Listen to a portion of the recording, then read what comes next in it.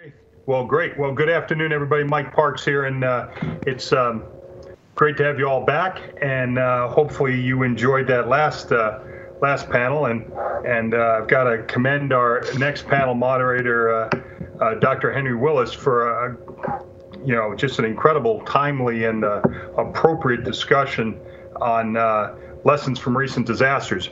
Unfortunately, as many of us know, there's a Category 2 hurricane brewing right in the heart of the Gulf of Mexico, a couple hours outside of landfall right now, down in the Panhandle. I mean, in the Delta region. So I don't think.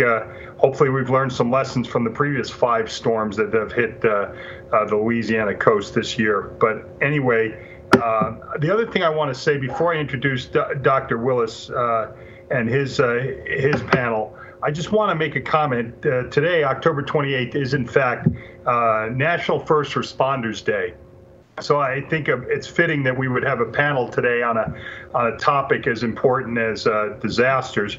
When we think about there's 4.6 million career first responders in our country, and they're out there for us each and every day. And interestingly enough, I didn't know this, but the CDC reported recently that almost 100 firefighters and over 150 police officers die every year in the line of duty. And obviously, there's many more that are injured, but throughout the year. But I just want to make a point that this is obviously a time, as we are talking about disasters, that we need to keep our firefighters, our police officers, our EMTs, and our paramedics in our thoughts and prayers as they're out there truly on the front lines making a huge difference. So I just thought appropriate to mention that on October 28th, National Responders Day, First Responders Day. So with that, let me just introduce Dr. Henry Willis, who is the Director of Homeland Security Operational Analysis Center with the RAND Corporation. He is a senior policy researcher for the RAND Corporation, as well as a professor of policy analysis at the Pardee RAND Graduate School. And I've got to commend him. He's got a great panel here. It's interesting.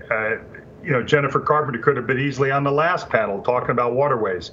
And Captain Smith has got more than his fair share of experience dealing with disasters, certainly down the Gulf. And Aaron Davenport, well, shipmate, I'm still looking for some coffee mess dues money for you from, about 20 years ago at the Command and Ops School. So anyway, great panel assembled. And with that, I will turn it over to Dr. Willis to lead the way and go ahead and intro his video.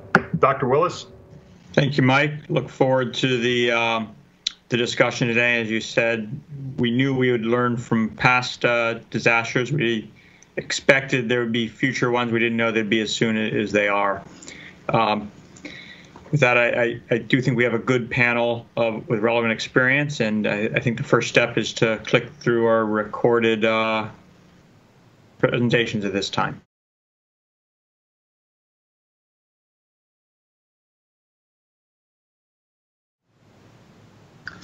Good afternoon. Thank you for joining us today for our discussion of what we can learn about maritime sector resilience from disasters. The inspiration for this session came out of some of the work I've been involved in recently at the Homeland Security Operations Analysis Center, the Department of Homeland Security's FFRDC, where we've been looking at helping the department and the Coast Guard identify ways to improve the resilience of our nation's infrastructure to natural disaster. And of course, the maritime sector is an important part of that. In the recent past, discussions of resilience in the maritime sector focused on primarily 2 issues: natural disasters and labor strikes. However, recent events highlighted both the complexity and magnitude of the challenge. Just take, for example, the 2018 hurricane season, where Harvey, Irma and Maria, Florence and Michael all affected different parts of our coastal infrastructure and very severely. The types of effects were broad. Of course, shipping had to be rerouted, and that was costly.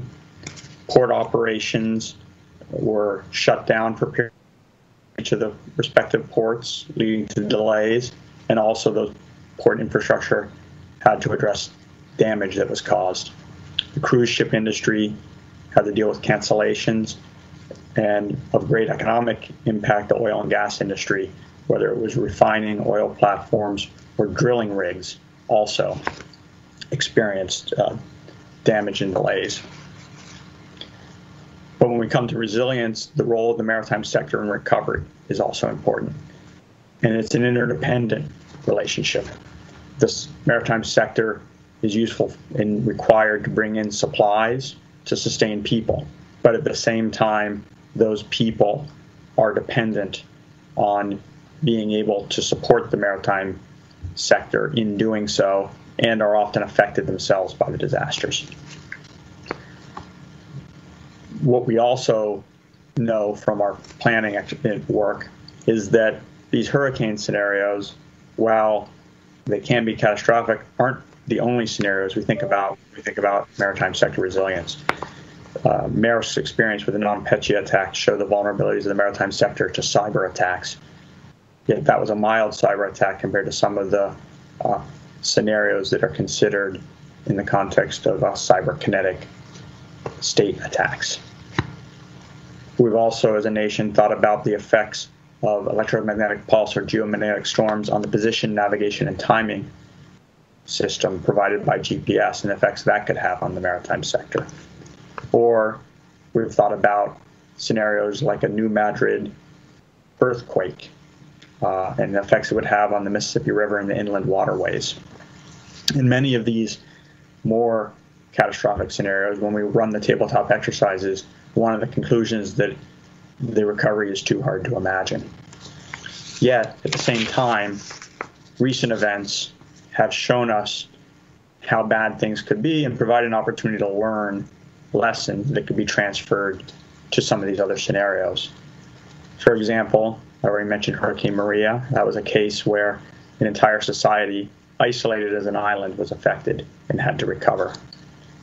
And now, this year, the whole nation is dealing with the COVID-19 pandemic that's showing us how supply chains can be disrupted and affect the maritime sector, for example, through shortages of personal protective equipment, or worker disruptions can affect the sector through, for example, challenges with crew change-outs and allowing new crews to come in, or over or under demand placed in the supply chain. As an example of over demand, immediately after the economy started to shut down, there was an over demand for oil storage, and that led to backups of ships on the West Coast. And we're still seeing the effects of under demand on both commercial aviation and cruise ships. So that brings us to the purpose of this panel. We're here to ask the question of what can we learn from the events we're currently going through or recent catastrophic events that would help us improve resilience of the maritime sector for other catastrophes. And I'm pleased to have with us a panel of three experts from very different perspectives. Our first speaker will be my colleague, Aaron Davenport. Aaron is a senior policy researcher at the RAND Corporation. He served as White House Special Advisor for Homeland Security and Counterterrorism, serving Vice President Cheney and Biden, and Executive Officer of Counter-Drug Operations, U.S. Southern Command. He retired as a senior officer in the U.S. Coast Guard, where he served at sea aboard 6 ships, including command of 2 large cutters, enforcing international drug trafficking treaties, performing cooperative security assistance, homeland security, maritime law enforcement, and joint counter-drug operations throughout the Eastern Pacific, Atlantic Caribbean, and Bering Seas. He possesses decades of experience working cooperatively with several countries addressing security operations, illegal migration, maritime law enforcement, and drug interdiction, including Colombia and Central American and Caribbean nations. Aaron holds a bachelor's in maritime sciences from the U.S. Coast Guard Academy and a master's in science in environmental sciences with a certificate in industrial hygiene and a minor in hazardous materials from the UCLA Fielding School of Public Health. He also recently served as an international expert panel member and paper presenter at the 2019 NATO Science for Peace and Security Program, Advanced Research Workshop on Counterterrorism.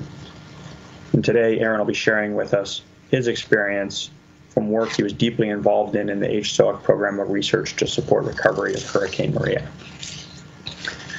Our second speaker will provide a perspective from the private sector in the shipping industry. Jennifer Carpenter serves as President and CEO of the American Waterways Operators, the national trade association representing the inland and coastal tugboat, towboat, and barge industry. Jennifer brings 30 years of experience in this industry, joining AWO in 1990 before becoming the CEO in January of this year.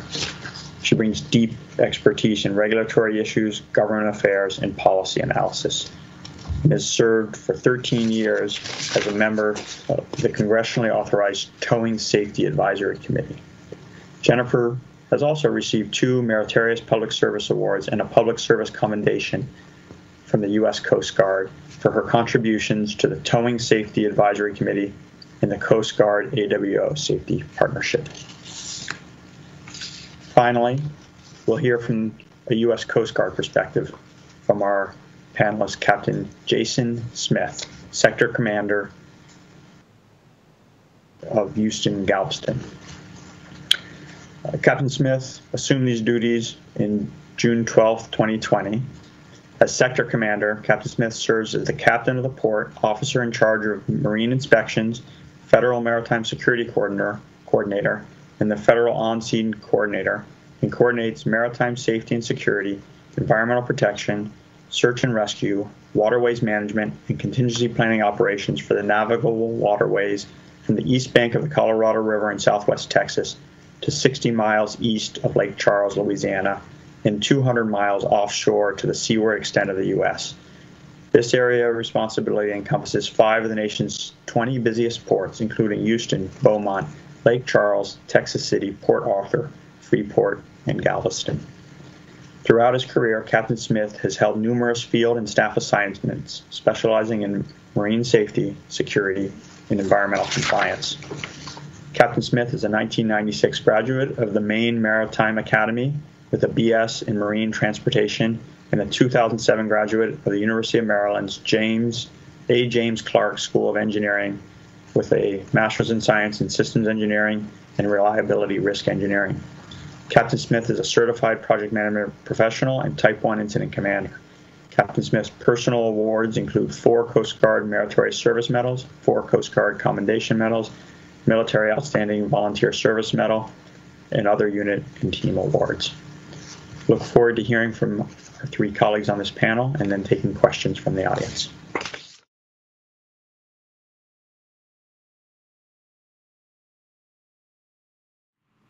It's an honor to serve on this panel. I'm going to speak briefly about the Homeland Security Operational Analysis Center's efforts to assist FEMA and the government of Puerto Rico with the Puerto Rico recovery after the devastations from Hurricanes Irma and Maria in September of 2017. Specifically, I'm going to highlight some of the maritime work and how it hopefully relates to resilience. First, a little background and context regarding HSOAC's work. Some of you may not be aware, but this was a congressionally mandated study and report, and FEMA asked HSOAC to do a damage and needs assessment post-hurricane, provide supporting documentation or the analytical foundation for the report that was being drafted by HSOAC in concert with the government of Puerto Rico and FEMA.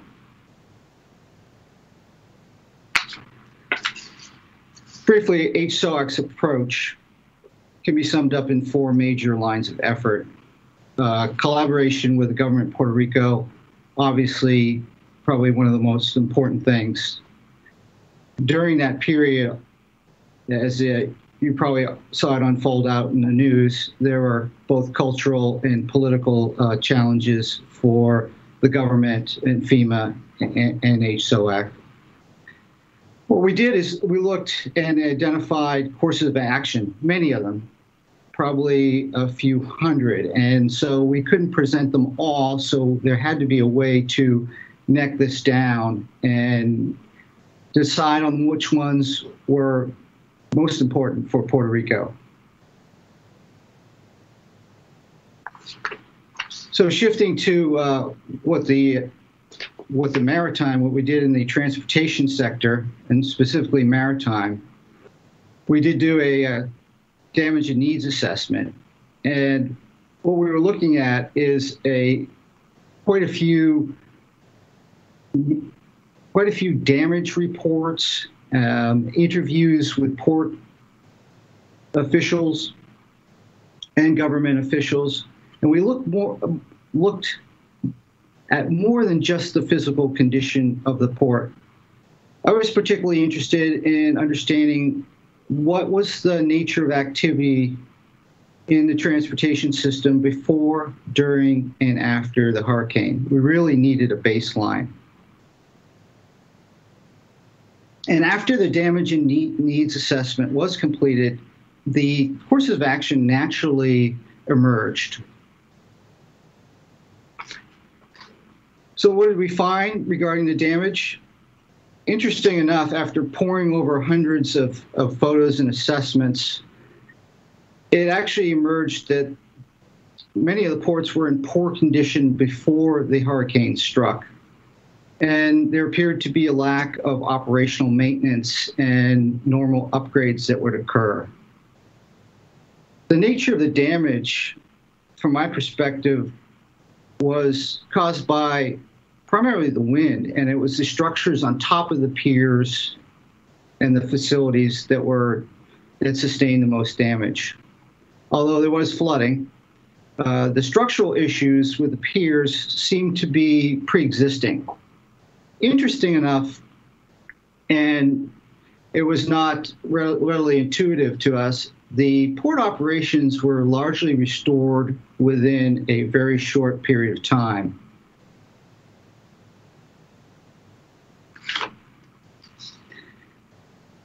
Primarily due to the fact that Puerto Rico is focused and uses the port of San Juan more than any other ports. So I think part of their ability to bounce back was there was really only one port that was taking the bulk of the logistics and supplies. So to break down what we thought Puerto Rico needed to recover, you can see this breakdown so you have a sense of the magnitude of the damage and what would really be needed to build resilience into their port.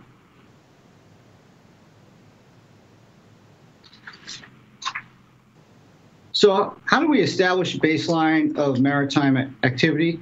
Well, we were able to collaborate with the U.S. Army Corps of Engineers. They've done some studies, and as Henry mentioned, Harvey was one of them, and they've been asked to look at port activity. What they've been using, one of the tools is AIS, Automatic Identification System, which provides the location of a vessel every few seconds. So what you see in these, up in the upper left corner, was in 2016. These are all the track lines. And you can see by the color, it's very interesting. The blue color, for example, would be your cruise ships. You see they're all coming into the North Coast, and many of them are passing by. You can see the dense blue lines. You see a lot of orange color on the bottom, and that is tanker traffic. Then the yellow are pleasure craft. Being able to see this and visualize the AIS data was really helpful in understanding what the traffic flow and what the maritime transportation system, how it works prior to the hurricanes. Another way to present this is using the AIS signal density plot. And you can see it looks like San Juan area up in the upper right is super dense, so you can see the reliance on that port. Now you see the little line, everybody's probably asking, what is that line over there on the right? Well, that's actually the ferry traffic between Fajardo and Vieques. This was quite helpful. So continuing to do the analysis, we were able to use the AIS data and look at trends. Interesting enough, the Puerto Rico was already on a decline. You can see as we approach the September storms, the actual amount of vessel entry was actually on the decrease. And on a finer point, you see the blue line going up, and that is San Juan. That shows you that San Juan bounced back quickly and then was heavily used for recovery operations. You see then the red and the gray lines. That's Fajardo and Vieques. That's the ferry traffic, and you see that came back and then bounced back up here. And then Ceiba, which is the old Roosevelt Roads down here, and Ponce later were being utilized for recovery operations. So the AIS data was very helpful in understanding what was going on in Puerto Rico before, during, and after the hurricanes.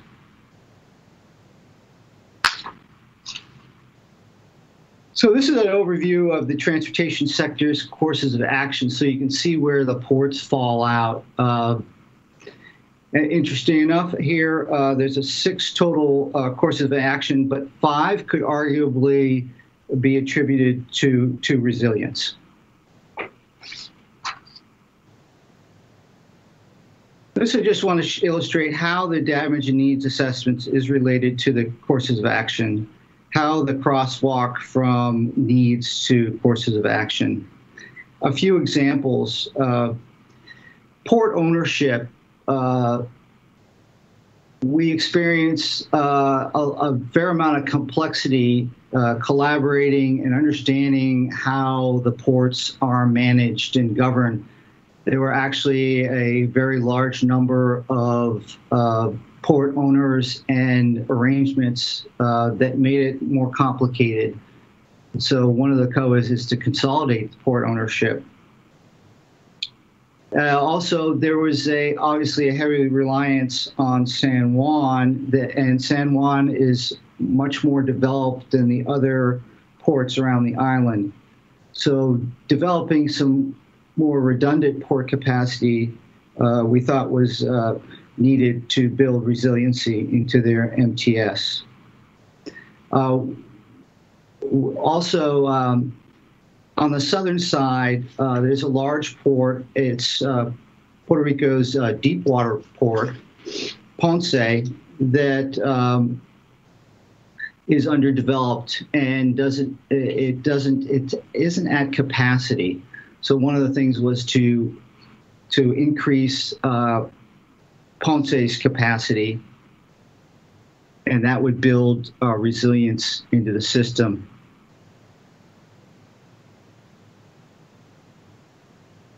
So a quick overview of the courses of action. Again, redundant seaport capacity. You saw on the AIS that they actually did start to use some of the other ports because San Juan still had to operate to get food and needed supplies to keep the island running. But the actual recovery operations, they needed to swing out to the southern part, Ponce, and out to Ceiba, which was the previous military facility. So it had piers and structures that could support the recovery operations. We also saw that asset management is very important, something that we think could benefit Puerto Rico in the future. Obviously, the biggest thing is to repair the ports and then start to look at ways to build in upgrades and resiliency. Another one is to look at the transportation system recovery plan, incorporating lessons learned from this disaster. And again, one of the ways, and Puerto Rico is in a good position because of their location in the Caribbean and the deep port that they have. They could ostensibly become a transshipment hub over time if they were to make the investment in Ponce. And again, port ownership, consolidating the port ownership, we thought was a needed course of action.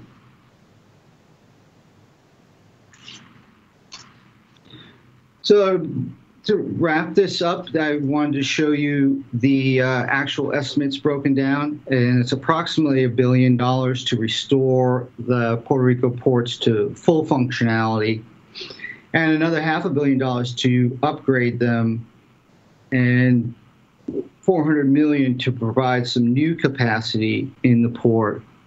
And specifically, the last one is to look at enhanced planning and governance of the ports.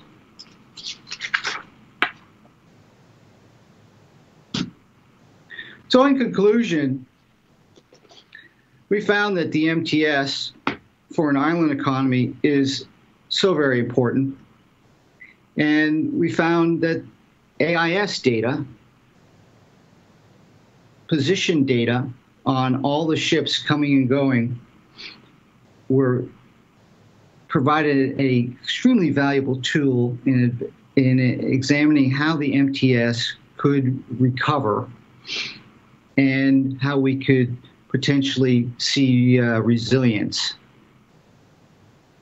And we have a report that's available. If you're interested, it provides all the supporting documentation for the transportation sector.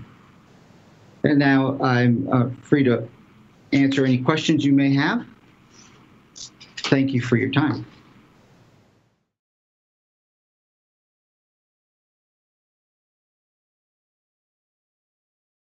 Well, thanks so much for the opportunity to be part of today's program and to share some perspective on how we can preserve and strengthen the resilience of the marine transportation system. This is an important topic because maritime commerce is critical to the U.S. economy, to our national and homeland security, and to our natural environment and quality of life. It's also timely as our ongoing experience with COVID provides an opportunity to assess what's working well and what needs to be improved to strengthen our resilience for the future.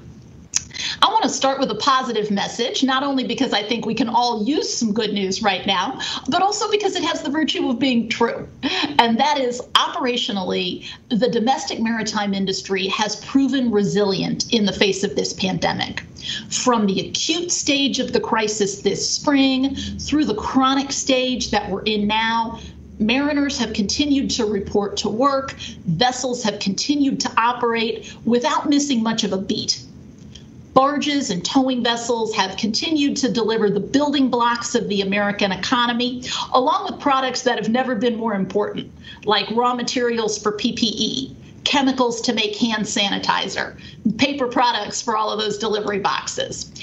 And they've been able to do that with very low rates of COVID-19 infection among the mariner workforce. I attribute that resilience to three things. First, our industry's historic experience with contingency planning, safety management systems, and crisis management. That experience provided a solid foundation for vessel operators to build on in adapting policies, procedures, and operations to address this public health emergency. It's been a different challenge than a hurricane, which you can see coming and which has a clear beginning and end and doesn't last nearly as long. But the same thought processes and ways of working have served us well here. The second success factor was companies' early realization that the key to keeping vessels operating and commerce moving is keeping mariners, who are the linchpin of their operations, healthy and safe. Companies quickly put in place and have continued to refine procedures to do that. Pre-screening crew members prior to leaving home and prior to boarding vessels, often in conjunction with telehealth providers. modifying crew change procedures to minimize exposure during travel to vessels and avoid large groups congregating on crew change days, minimizing contact between crew members and non-crew members, and more stringent vessel cleaning and decontamination procedures. For their part, mariners have taken seriously their status as essential workers and taken steps to safeguard their health while off duty. And the result of these concerted and cooperative efforts has been to keep COVID-19 infections among the domestic maritime workforce to a minimum. The third success factor that I'll highlight is government industry communication and timely implementation of practical policies that complemented the steps industry was taking to keep vessels operating and mariners healthy and working. The early designation of maritime operations as an essential critical infrastructure sector by the Department of Homeland Security's Cybersecurity and Infrastructure Security Agency was hugely important. We could have had a total breakdown in the maritime supply chain this spring as states and localities imposed a patchwork of stay-at-home orders. We didn't. The CISA guidance, amplified by Coast Guard guidance, was referenced or reflected in many state and local orders. AWO and maritime companies developed template letters to identify maritime workers so that they could continue to cross state lines and report to work. Where we had the potential for massive disruption, like Texas restrictions on people traveling by air or road from Louisiana, we were able to work through it in a timely way. Similarly, the Coast Guard, as our industry's primary regulator, has been proactive and cooperative in working with industry to meet regulatory objectives while reducing health and safety risks. They listened and they adapted their own policies, procedures, and requirements, extending the validity of merchant mariner credentials and medical certificates, allowing use of remote inspection techniques, extending deadlines for installation of complex and expensive ballast water management systems. That cooperation has been essential to keeping the domestic maritime supply chain moving efficiently, safely, and securely, even as the industry has grappled with the economic shock of demand degradation in almost every sector. So, what have we learned from this experience to date? What does it suggest for future actions that we need to take to strengthen the resilience of the marine transportation system? My first observation is that this experience reinforces the importance of robust support from policymakers for the four pillars that undergird a healthy domestic maritime transportation industry under normal circumstances. So first, the Jones Act, which ensures that vessels moving cargo between U.S. points are owned, built, and crewed by Americans. Both the pandemic and the prevailing geopolitical situation underscore what a bad idea it would be to relinquish control of our domestic maritime supply chain to foreign companies and foreign mariners who may be subsidized or controlled by a strategic adversary or competitor. Second, a modern, well-maintained ports and waterways infrastructure. We need to increase investment in locks, dams, harbor maintenance, and dredging, build the next generation of Coast Guard buoy tenders, and ensure the funding to keep them operating. So just as we couldn't afford disruption in the flow of vital maritime commerce due to the pandemic, we can't afford to have waterways closed and vessels stopped due to lack of dredging or buoys off station. High water, low water, lock, dam, vessel maintenance, these are all foreseeable situations, and we need a more strategic, planned approach to dealing with them. Third, uniform laws and regulations governing maritime transportation, the importance of which was underscored by our industry's experience with COVID. Timely federal leadership prevented a patchwork of state and local stay-at-home orders from interrupting the maritime supply chain this spring.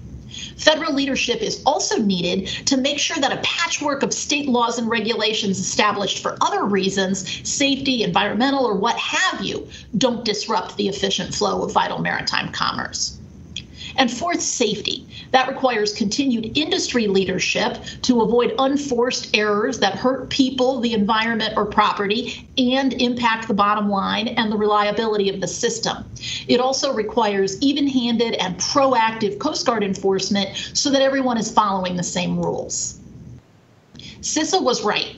The maritime transportation industry is an essential critical infrastructure sector, and we need to be continually attentive to the pillars that ensure its health and efficiency in normal times to ensure its resilience in times of crisis. Sometimes policymakers are better at focusing on crises than ordinary time, and that needs to change. What other steps can we take, drawing on our experience with COVID, to strengthen the resilience of the marine transportation system? Again, I'll offer four. First, companies can include pandemic and public health emergency planning in their safety management systems and use procedures implemented during this crisis to deal with ordinary health risks like flu season. In consultation with industry, government can work to ensure effective and efficient mechanisms to ensure prioritized access to testing, PPE, and vaccines to frontline maritime workers. Second, government and industry can work together to strengthen the cyber systems that have made remote work possible and enabled it to work as well as it has in the time of COVID. If ever we needed a reminder of the need to guard against cyber threats from malicious actors or cyber breakdowns because of insufficiently robust systems and procedures, our experience this year has made that clear. Third, industry, in consultation with industry and with support from Congress when needed, the Coast Guard and other regulatory agencies can ensure that they have the authorities that they need to adapt policies, procedures, and requirements to deal with emergency situations and to enable continuing use of practices that have reduced health and safety risks during the pandemic and could improve efficiency and resilience going forward. And fourth, industry, government, academia, and other experts should actively dialogue about the lessons of this experience, as we're doing today, with an eye toward improving communication channels, preparing for future emergencies, and strengthening resilience. I'll end with a final thought. As we reflect on and apply the lessons of this experience to strengthen the resilience of the maritime transportation system, our goal shouldn't be how do we get back to normal, but how do we move forward to better. I am excited about being part of that conversation and working with you to make it happen. Thanks so much for having me here today.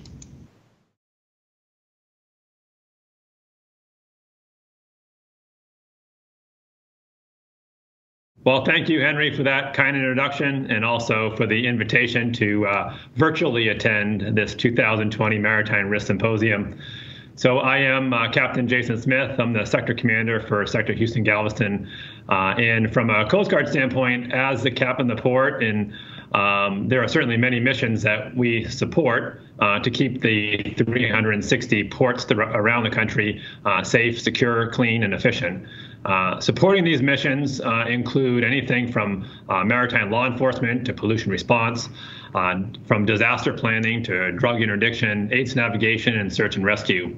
And let me first by starting that we certainly don't do that alone, and it takes a maritime village to accomplish this. And it includes our federal and our state and our local partners, industry, and the public as well. So, and while these titles or the terms of these missions might differ slightly from agency to agency, there's no question at all that we all have the same goal, and that's to keep, as I mentioned earlier, our waterways safe, secure, clean, while ensuring that we have an efficient and viable maritime transportation system. So there's no question that we do all of these missions here at Sector Houston-Galveston. It's an area that encompasses 5 of the nation's top 20 ports, including Houston, Beaumont, Lake Charles, Texas City, and Port Arthur. And our true success collectively, not just from here in Houston, but from around the country, and our success as a maritime community comes from how we perform 3 aspects of every mission. Every day that we do these missions, from the routine missions to the ones in the career missions. And at least in my perspective, these 3 aspects are how we as a maritime community analyze and prepare for risks, how we respond to risks that become an event, and then also, and probably most pertinent to today's panel, is how we recover from these events. So it is this last one that we are here to discuss, the ability for us to be resilient. And when I think of this term, there are really two pieces to measuring our resiliency. And that's first, how long it takes to recover, and also how close we eventually come to full recovery once we do get there. So I'd like to talk a little bit about some events in the maritime community. No question at all, both nationally and globally, we've been put to the test around the world, around the country, with many major real world events, events such as pandemics and historic hurricane seasons, environmental disasters, and external attacks, both physical and cyber.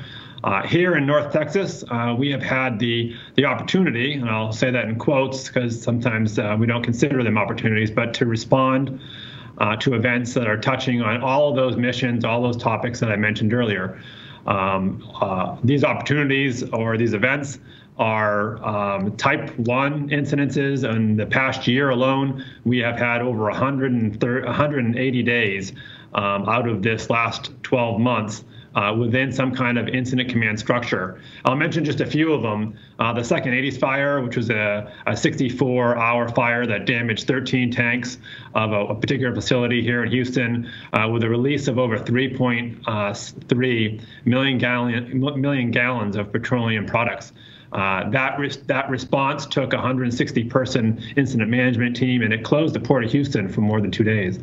Additionally, the Greenpeace protesters that suspended themselves off the Fred Hartman Bridge ahead of the Democratic National Convention, coordinating 15 different law enforcement vessels and over 225 officers from various law enforcement agencies.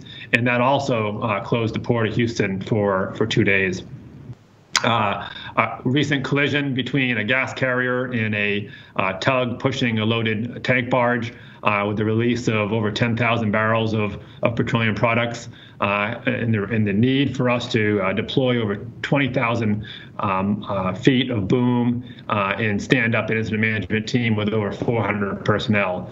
And that's not even including just the last couple of months, with particularly here in the Texas area, Hurricane Laura, Hurricane Beta, Hurricane Delta, and the devastation that's created specifically within the Golden Triangle up in the Lake Charles area. And we've stood up 3 incident management teams to support those heavy weather events.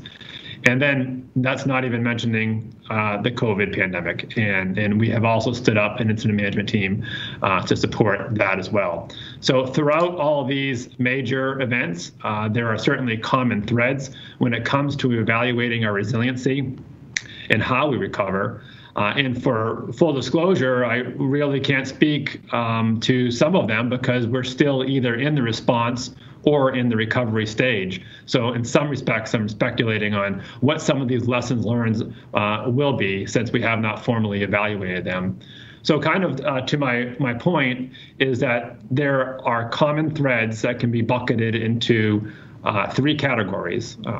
How resilient the port community is to returning to normal or a new normal, and how the Coast Guard operations are in returning to a normal or a new normal, and then also how resilient our personnel are in returning to a normal or a new normal. And that bucket is very similar to a mental resiliency. So I'll start with that first one, in that being the port resiliency and how we restore maritime commerce. There's a few comments to make and maybe some lessons learned that we've evaluated for port resiliency. How has the individual commercial vessels and commercial communities made their physical space resilient, either from an engineering standpoint or from a process standpoint?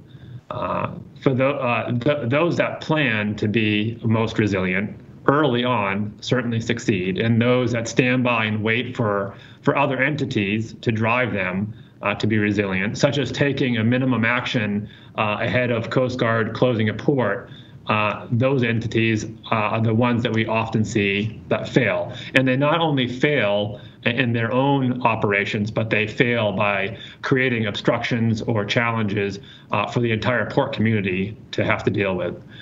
So another point to make is, how have we, looking internally as a Coast Guard, understood the needs of the industry?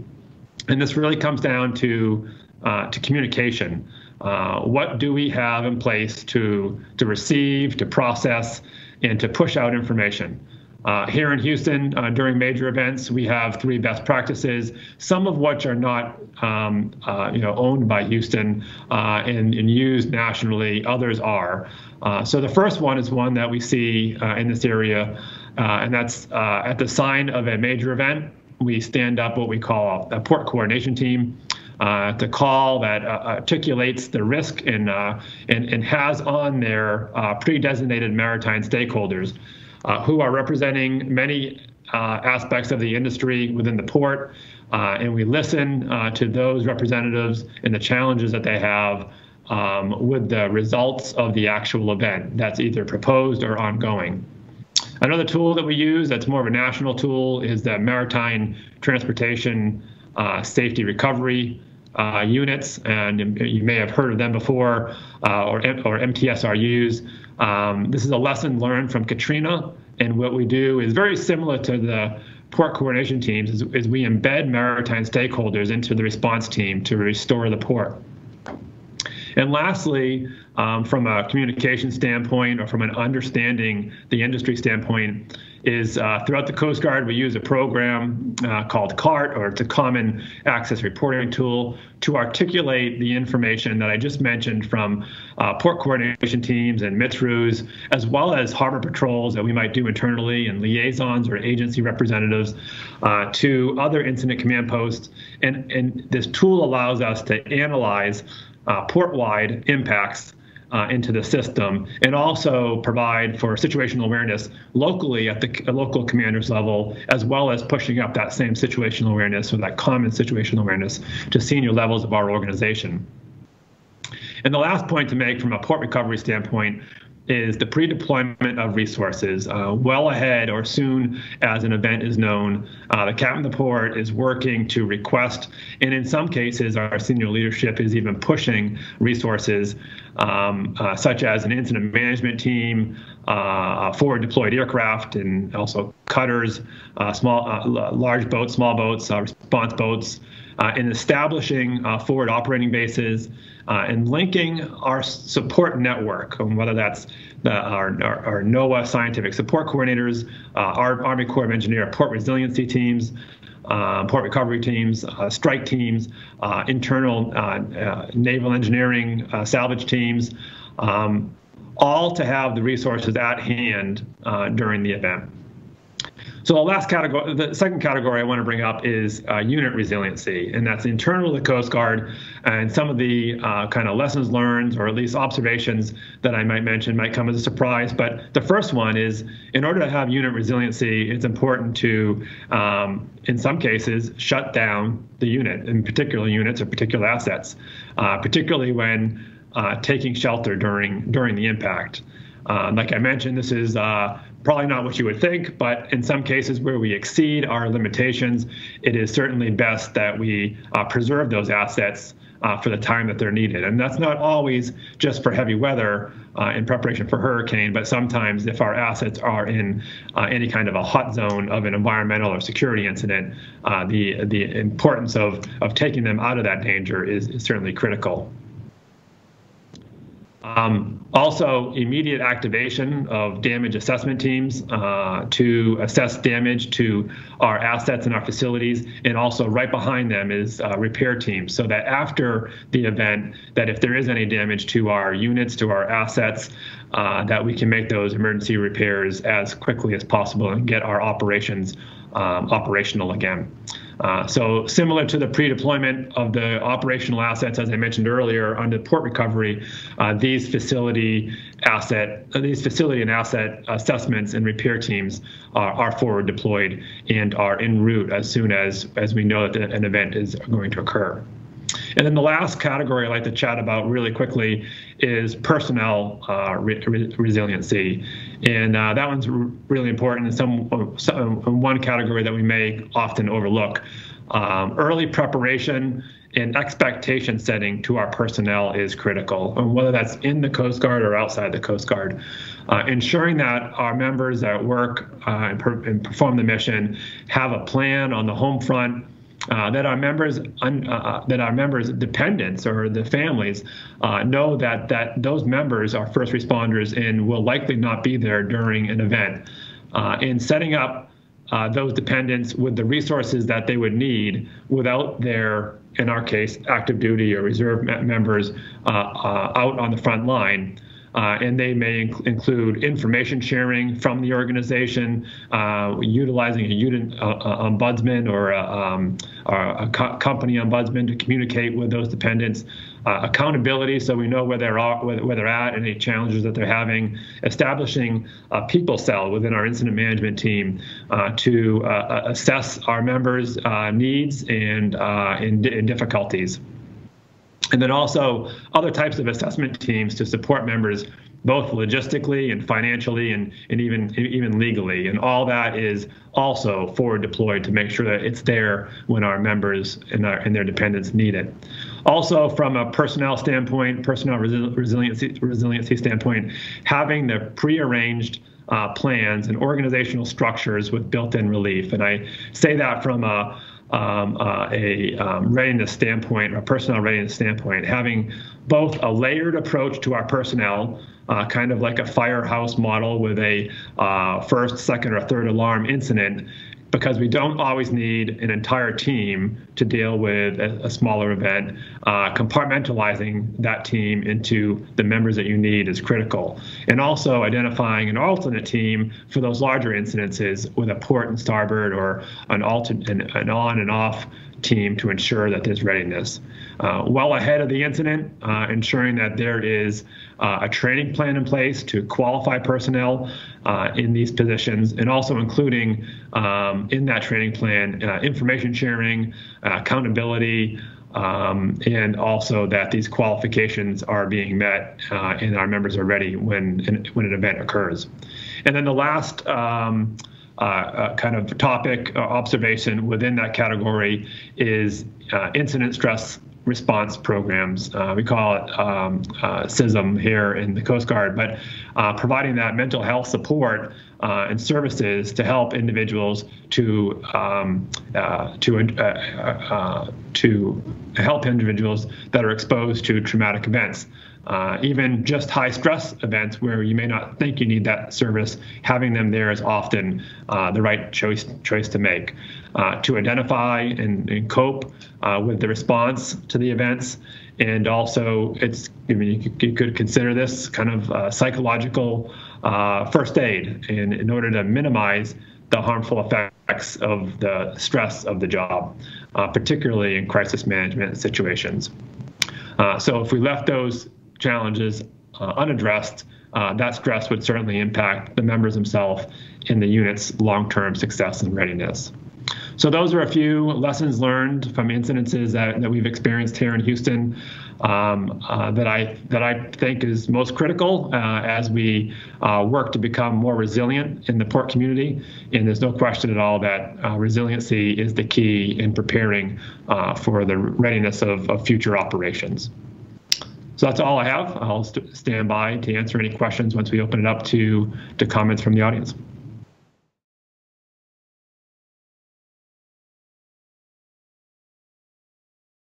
Well, that was absolutely excellent set of comments. I have a couple questions queued up, and that'll allow you all to think of your questions. You can either raise your hands or post them in the meeting chat. I'll be checking both of them, and I'd ask if our other speakers could put themselves on camera as well, so then they speak, they show up. That would be excellent.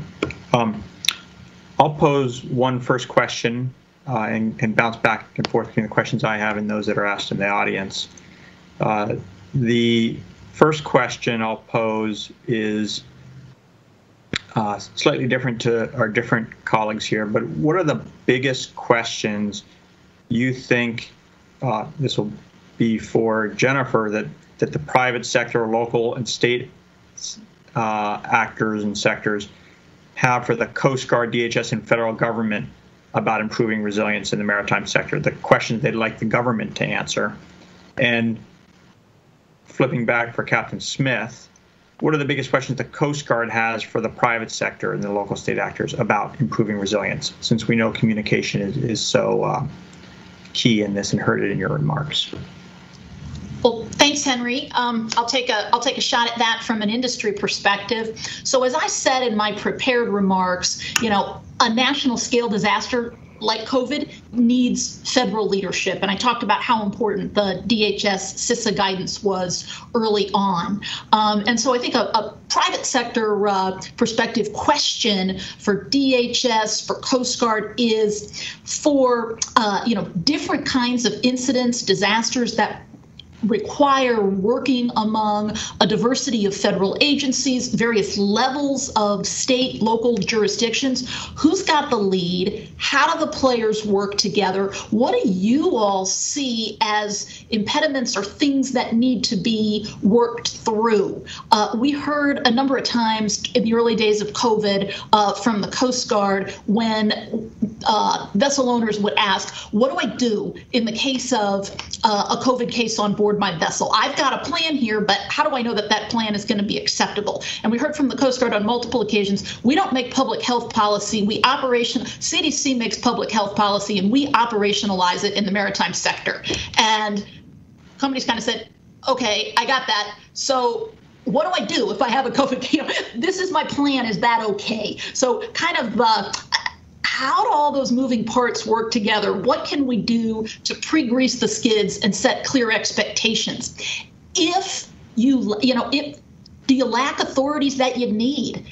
Is there statutory authority? Are there things that need to be set forth in memorandums of agreement or that kind of thing that we can put in place now so that they're ready for next time? I would be really interested in, further thought on that from the folks in the federal and state governments who've lived through this experience.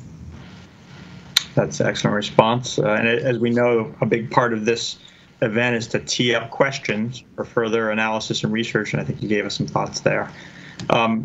Captain Smith or Aaron, do you want to add on to any of that? Great, Henry. I'll take a quick shot at it. I mean, I think the question we have for industry is what can we do to be better, to better serve the industry? What can we do to ensure that proactive measures are taken by industry, that we don't kind of limit the freedom of industry to actually prepare themselves.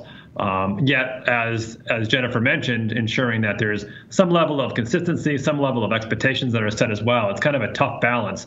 You don't want to confine industry into one course of action when it may not work well for either that particular industry or that particular company. Yet, at the same time, ensure that we're all working on the same goal, and that is to prepare the industry for these types of black swan events, so that everyone is safe, secure, and we're ensuring that not only the environment is clean, but overall, the overarching is that we can minimize any kind of impacts to maritime commerce. Excellent. Definitely the communication and collaboration is needed there. Aaron, do you want to add anything, or should I go to the next question? Sure. Just from the perspective of the Puerto Rico hurricanes, I thought that those in the know, or federal government, state, could assist local and city and municipalities with governance models that are efficient before disaster hits. Also, helping them with economic sustainability measures in the event of these disasters. We know they're going to continue to happen, and they may be more severe as time goes on.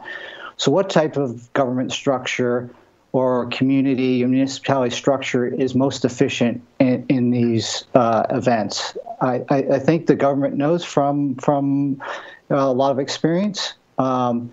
The other thing is monitoring, tracking infrastructure conditions throughout the life of a port, and making sure that's forefront.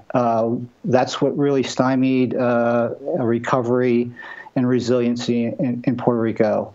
And then lastly, how does, after all this is done and people, you identify the shortcomings, how does a port, a community, get the resources and aid for resiliency projects like raising piers, backup power, wind-tolerant structures? Can we provide a grant or a loan structure for them? Those are my comments. Thank you. Excellent. Thank you, Aaron.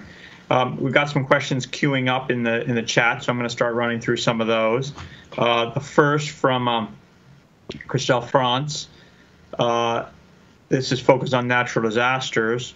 How can we weatherize our ports along the coastlines from natural disasters? And I'm going to throw in a twist on this, now and in the future. And I open that one up to the panelists. Well, I'll take a quick shot at it. I mean, certainly there is the most costly, and that's down here in Houston. There's the discussion of creating an actual dike to prevent storm surge from impacting the maritime community. Certainly that comes with a lot of cost, and I know the Army Corps of Engineers is working closely with the maritime community to see if that's even viable. Multiple billions of dollars. So that would be the most costly option. And then the least costly option, or at least the most viable option, is making sure that the maritime community is prepared. We talk about the word resiliency, and often you can consider resiliency as really preparation with hindsight. But you have that hindsight, pick that as an example. Hopefully that'll allow us to prepare our way outside of any unexpected consequences. Thank you, Captain Smith. Any other follow-ons to that? Sure, I'm glad to comment. Another one through the lens of the Puerto Rico recovery. The use of non-traditional ports, or relieving the pressure upon primary ports. As a captain of the port, I'm sure Captain Smith has, his port is the most important. But there may be ports that are close by that have the capacity to be relied upon during a major disaster. The use of non-traditional vessels, we saw that in Puerto Rico, repurposing ferries, deck barges, car carriers, even recreational vessels. You've got to use what you have in your area of responsibility and be creative with your response plans. There's also a lot out there about the use of transshipment strategies within like an island nation, so you can get critical supplies. If you can get them to one port, which we saw in Puerto Rico's case, they were able to get it to San Juan, but to try to get that over land or in the air is extremely limiting, because the land infrastructure was just as hard, if not harder hit. So using transshipment strategies from one port to another could be used, especially in the example of an island nation or an island community. Thank you. Excellent points, Aaron.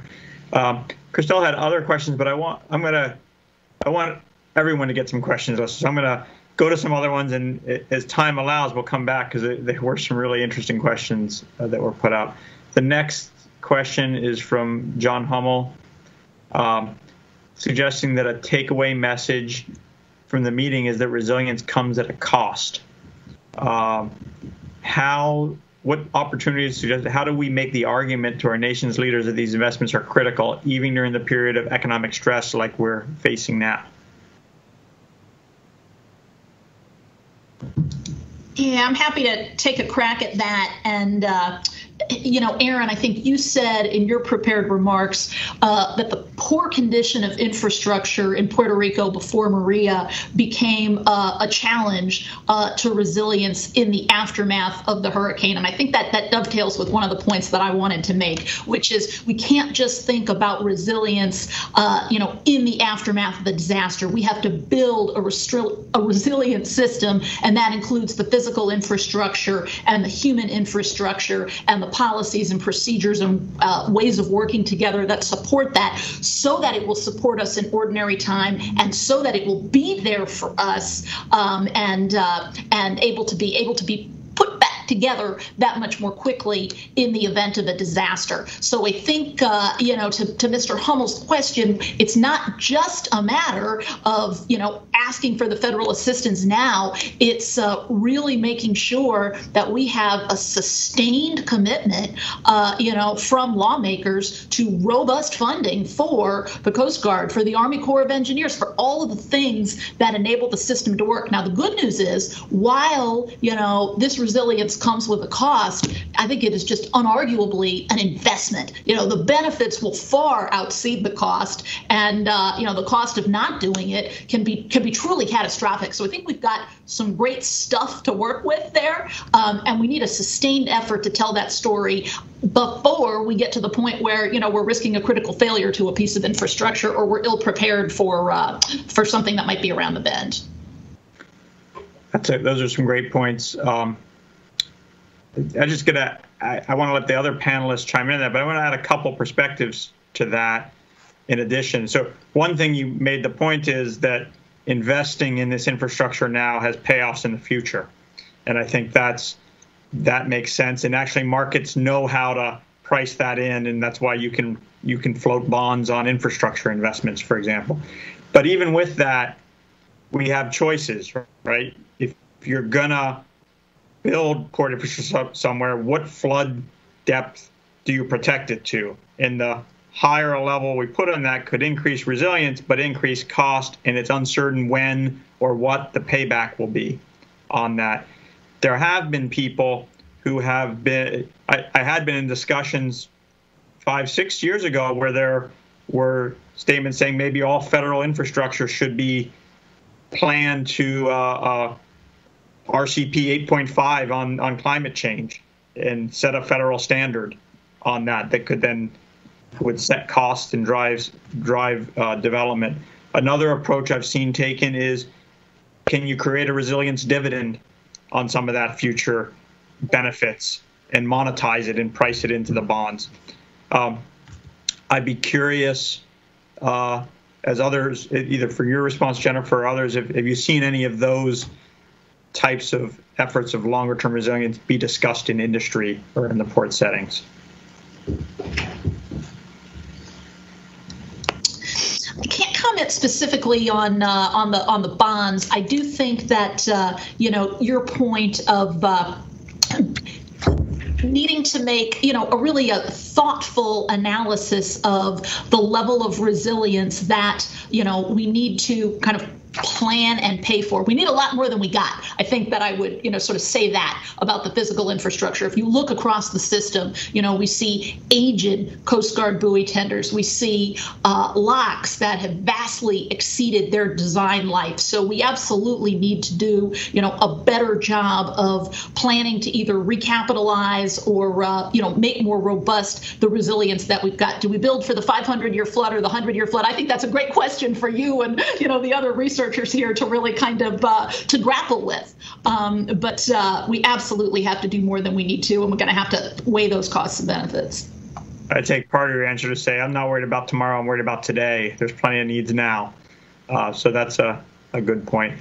Aaron or Captain Smith, do you want to respond to this topic, or should I move on to another one? Sure, but Captain Smith, did you want to? I'm doing a lot of talking here. Yeah, I think both Henry and Jennifer had some really good points. I think the the cost to prepare is in itself the incentive to preparation. I certainly can't speak to bonds or any kind of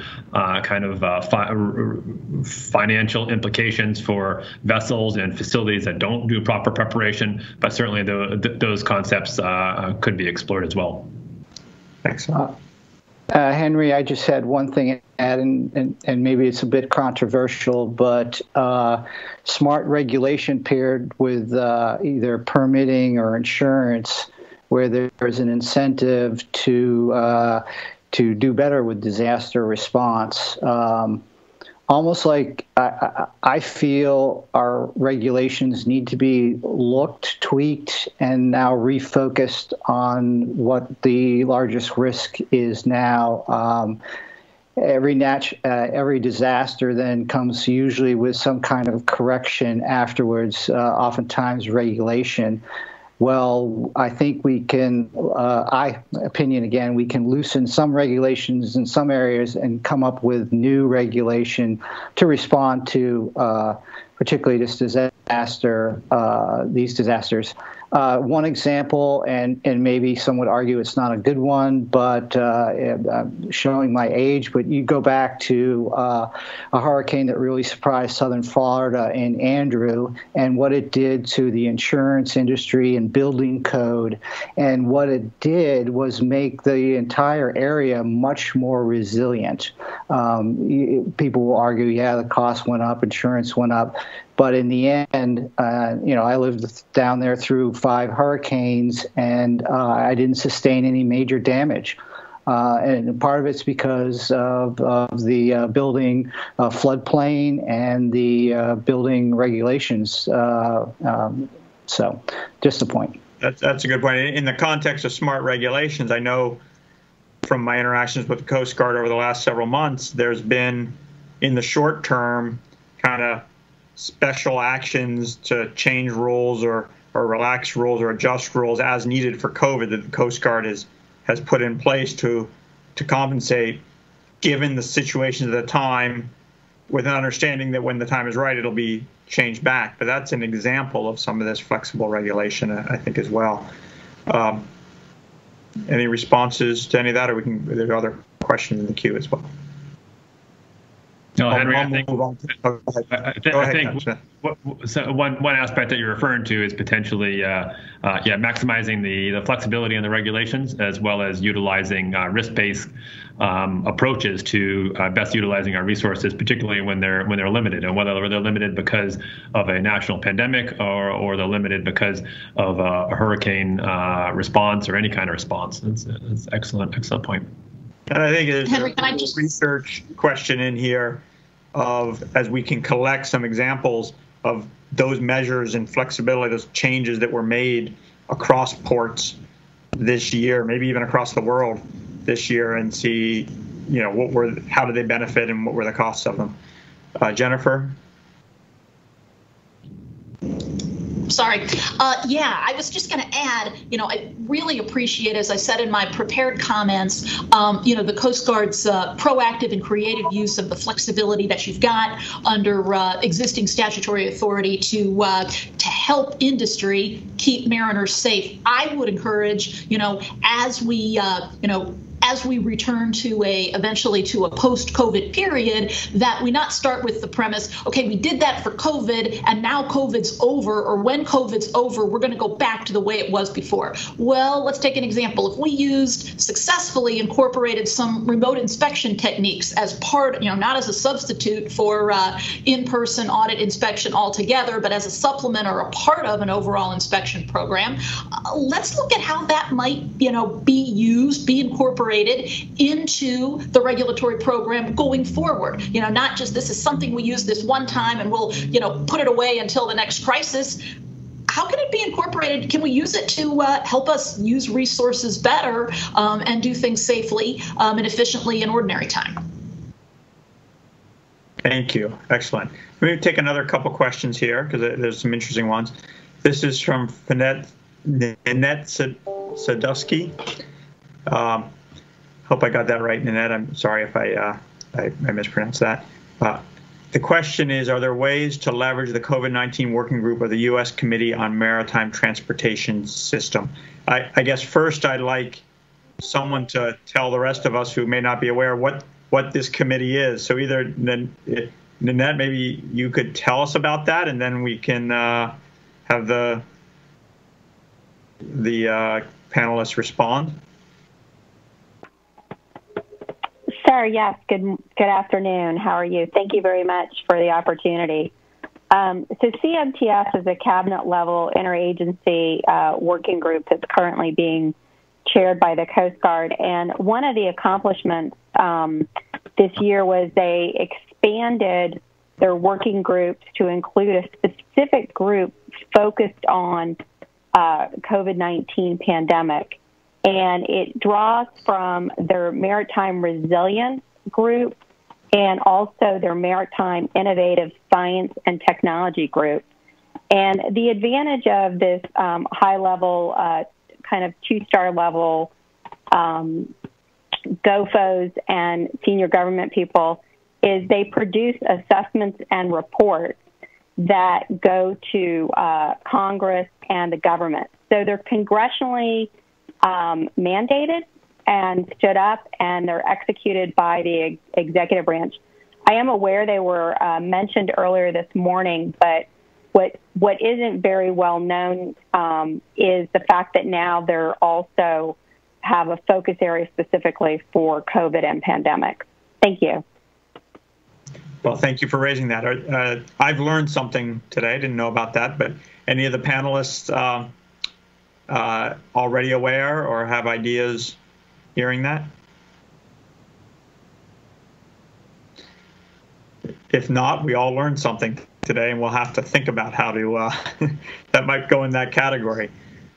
Yeah, I wasn't aware, Nanette, and I say that not to in any way disparage the group, but really to say I think you've just helped us identify a challenge. Here is apparently a resource with some significant horsepower behind it that I'm embarrassed to admit I didn't know was there, and that could well have been useful in the previous 7 months of this pandemic, and I'm sure it can be useful as we go forward. So, how do we make sure that all of us who are, in this arena actually have a comprehensive understanding of everybody else who's in there working on it?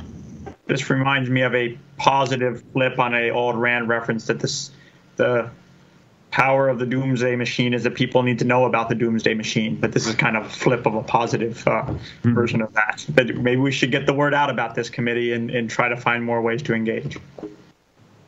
I will. I'll welcome the opportunity to put in the chat some contact information. They do welcome outreach opportunities, and it's just a great way to give voice and visibility to efforts in the industry. Thank you.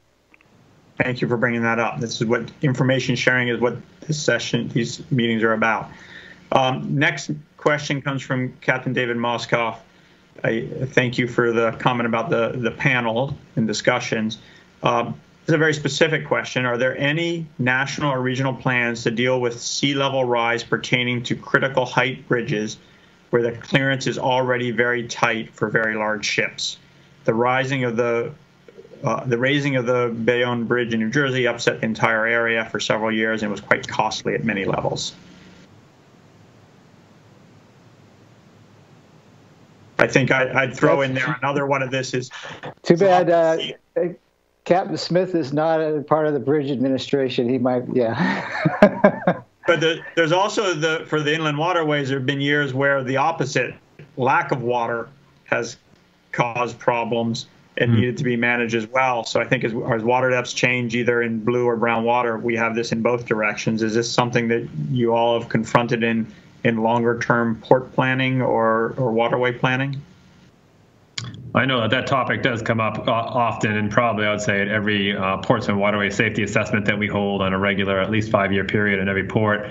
I can't speak to any kind of regional or national approach, What I can say, though, is that the first time I really heard of resiliency being an issue or concern or something that we need to take seriously was for sea level rise. So it's interesting how that topic is certainly still very relevant from a resiliency standpoint.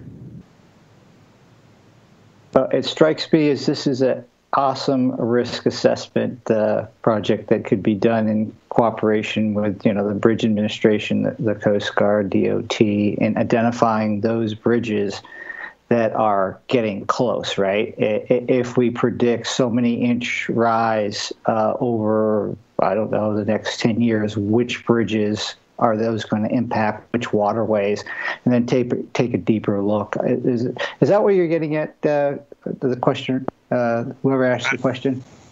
Captain. Yeah, I asked the question. Yes, I asked the question, Aaron, and it's probably not a lot of bridges, but there are some ships that come very close to the bridges, and it's an issue. It's especially an issue on some bridges when it gets very, very warm outside, because some of the bridges sag quite a bit.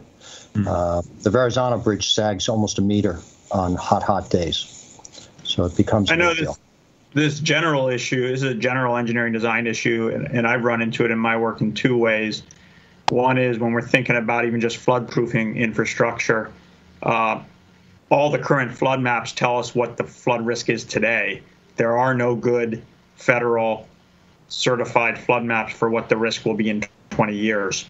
And then in my old life, I was a design engineer for water wastewater, and you didn't want to, as a professional engineer, as many of you may know, make up what the standard is. You wanted to be able to go into some sort of state or federal guidebook to say, what is the design standard I'm supposed to design to?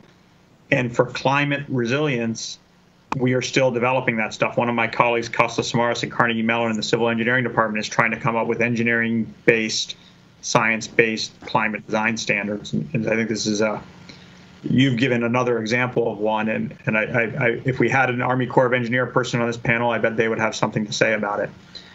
Well, I don't want to take any more of your time, but I do suggest if somebody contacts the Bayonne folks, I think you're going to find it was an extremely costly project, very, very costly. And when you stop the bridge traffic, you cut everybody off from being able to go that route. There were tremendous costs for that. So just mentioning it. And I think it links back into how we design the future stuff now, because what we design now may face some of these issues in the future. One comment for David, if I could, Henry. Yeah, go for it, Aaron. So we are seeing a lot of congressional marks on. There's a lot of communities that are questioning whether their ports are ready for sea level rise. And so we do see this. There's a need for studies. I think our legislators understand that. It's just maybe identifying the money and, decoupling it from, the current political rhetoric so that, fruitful studies can be done on our most critical ports and what sea level rise will do to certain ports, and then what response would have to be, or what preventative steps we could take. So, David, great point. I think that is. I would suggest a nice do out for. I'm expecting to see that in the R&D Center's R&D portfolio for next year, Joe. So you can. We'll be looking for you to step up to that. The next question, I think. Captain Smith, I'm going to kind of put you on the spot. I think you might be in one of the best places to do this, but you can deflect it away if I'm wrong. It's two questions, one from Steve Johnson and one from Joseph Myers. I'm going to put them together. Is there a published set of national standards for port to prepare for or guard against hostile terrorist attacks? And linked to that, are there existing security risk assessment tools for that, or being combined into all hazards risk assessment? Yeah, there certainly are. Answering the first question regards national standards or even regional standards, every port has an area maritime security plan. Within that plan, there's several annexes. Those annexes do include things like hostile terrorist attacks, as well as active shooter, things like that. And then from a Coast Guard perspective, how we utilize our resources is right now all risk-based. We take in intelligence as well as high degrees of risk, and we evaluate that and allocate our resources based on that risk. So anyone else on the panel that might want to be able to add to that, I mean, without getting into any kind of sensitive information, both those issues are explored. And certainly there's probably a lot of room for additional exploration and development. But right now we do have plans in place, and we do utilize risk-based tools to allocate our resources. So just to comment on that, absolutely agree with Captain Smith. I think the trouble is the subordinate plans below that. And so you may have this large port plan, but then does it actually trickle down to the facilities? Do some of the critical infrastructure within the port, do they have a good plan? Because it could be a single point of failure. We identified, one ship in the MTS has a problem, doesn't follow the regulation, or it engages in some risk that will impact the entire port. That was highlighted. Yeah, Aaron, I think that concern can be spread across all the different risks, and whether it's one ship doesn't have an active pollution plan or an active hurricane plan, is not departing the port when asked to. All those pose to be, not only, as I mentioned in my remarks, not only a risk to that particular entity, whether that particular facility or that particular vessel. More concerning is the risk that incident that could be created from that is the risk that it poses to the broader port. All right, I want to close. We have about 4 minutes. I want to close with a lightning round. And I'm going to steal this question. It's inspired by our colleague Fred Roberts, who is in the participation, Fred Roberts from Rutgers. And that is, what problems can the academic and broader research community answer to help the maritime sector improve resilience to disaster? So this is your chance to send us off all on our way. And I guess, Aaron, for you to kind of self-task yourself on this issue. Do more research and publish. Host dialogue with first responders, industry, regulators, operators, policymakers, planners, and don't forget the community in which you are trying to impose this in. Thank you. Any needs you want to send us off with, Jennifer or Captain Smith? Absolutely. So how do we optimize communications and ensure a cohesive response across multiple levels and jurisdiction? How do we ensure coherent, federally led, unified response that allows the flexibility to address local variations? And then second, I'm thinking that this COVID experience is going to provide some sort of rich food for research on the difference between a short-term acute crisis like a hurricane, where we've got the ability to shut down, we're at port conditions Zulu, for now, we're going to just stop, as opposed to COVID, which is a drawn-out crisis where we're going to have to mitigate the impacts even as we're dealing with it. Is this a continuum? Is there a set of tools that make sense here but not there? I think there's a lot to be learned there. That's great. Captain Smith, you get the last word. Okay. Well, I think there's been some great topics that were brought up throughout this entire session, certainly by the last two speakers with that last response. I'll add to this kind of some IT tools, particularly from a Coast Guard perspective, that are common, not just to the Coast Guard, but also to industry. So we're all talking from the same kind of a playbook.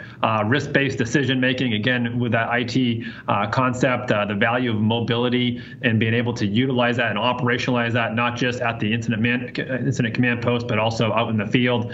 And in doing all that without introducing any additional security or risk of overcomplicating information.